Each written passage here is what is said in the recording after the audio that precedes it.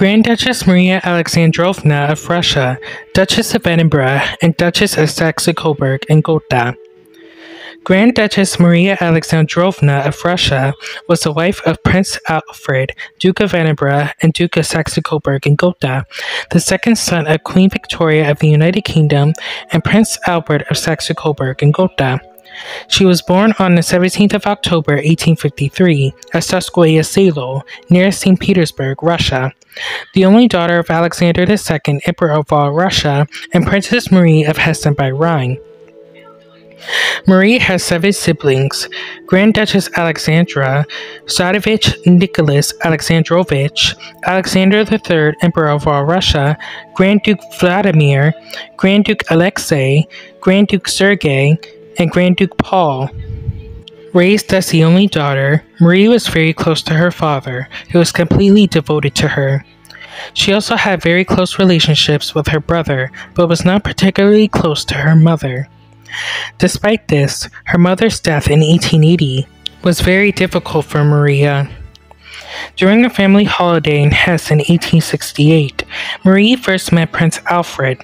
Despite the misgivings of both her parents and Alfred's mother, the couple was married on the 23rd of January 1874 at the Winter Palace in St. Petersburg, Russia.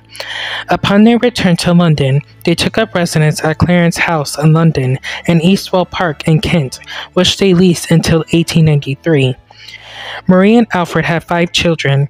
Prince Alfred, nicknamed Affy, hereditary Prince of Saxe-Coburg and Gotha, Queen Marie of Romania, Princess Victoria Melita, the future Grand Duchess Victoria Fedorovna of Russia, Princess Alexandra, Princess of Hohenlohe-Lauenburg, and Princess Beatrice, the Duchess of Galeria. The new Duchess of Edinburgh was not well received by British society. Many of them thought her to be condescending and haughty. And from most accounts, this was very true. Used to splendor and pageantry of the Russian court, she found the British court very dull by comparison. She also thought that as the daughter of an emperor, she should outrank all the other members of the British royal family, in particular her sister-in-law, the Princess of Wales, who was merely the daughter of a king.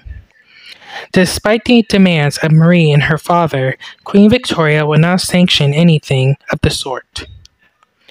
In August 1893, her husband became the reigning Duke of Saxe-Coburg and Gotha upon the death of his childless uncle, Ernst II.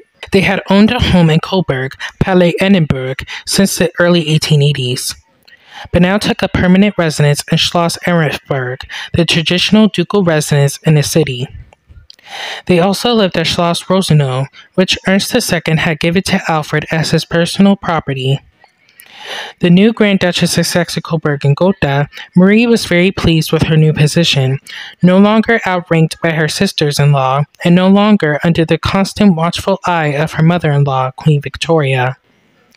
From that point on, she rarely spent any significant amounts of time in Britain. In 1899, Marie and Alfred celebrated their 25th wedding anniversary.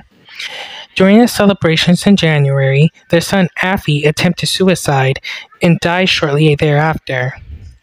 The following year, her husband died and the ducal throne passed to his nephew, Charles Edward, Duke of Albany. Marie returned to Palais Edinburgh and also spent much of her time at Schloss Rosenau.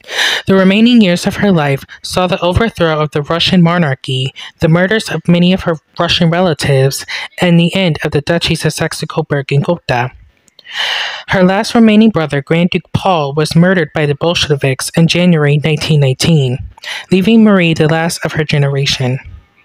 The Dowager Duchess of Saxe-Coburg and Gotha died on the 24th of October 1920 in Zurich, Switzerland. Legend has it that she received a telegram addressed to Frau Coburg, which distressed her so greatly that it caused her death.